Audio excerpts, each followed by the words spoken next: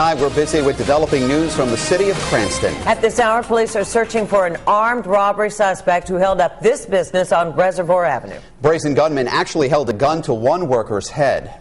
Now we have learned the man responsible for tonight's armed robbery could also be responsible for robberies in Providence, Johnston, and Pawtucket. Eyewitness News reporter Catherine Sotnick joins us just back from the scene. She's live in her studio with more.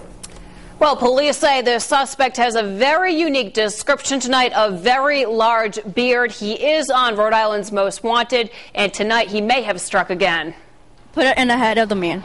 Kathleen Donis describes how she saw that robber hold a gun to the head of an Aaron store worker on Reservoir Ave in Cranston. The 14-year-old in the store with her parents Wednesday night when that suspect came in and threatened everyone. I was on a laptop, and I see this man walk in. He looks suspicious, and my mom pulls me, and I'm like, what's wrong? And I look at him, and he has a gun on the man's head. Police say the suspect may be this man on Rhode Island's Most Wanted who robbed a used car lot in Johnston last week, and the same man who robbed the Citizens Bank in Pawtucket in December.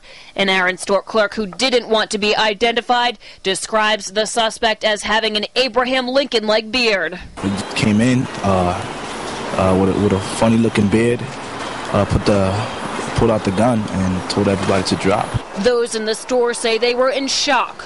He took the gun out, and he said, "Don't move," to the man, and To the clerk?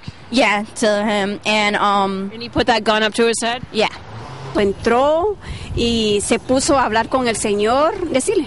Okay, she seen when the man walked in, and she was talking to the man. So when she see that he pulled out the gun, she grabbed me and told me to go. And Providence police are also investigating an armed robbery that happened around 6 o'clock tonight at the Savers Mart on Elmwood Avenue. The suspect there also with a similar description, including a beard. I'm Catherine Sotnick, Eyewitness News.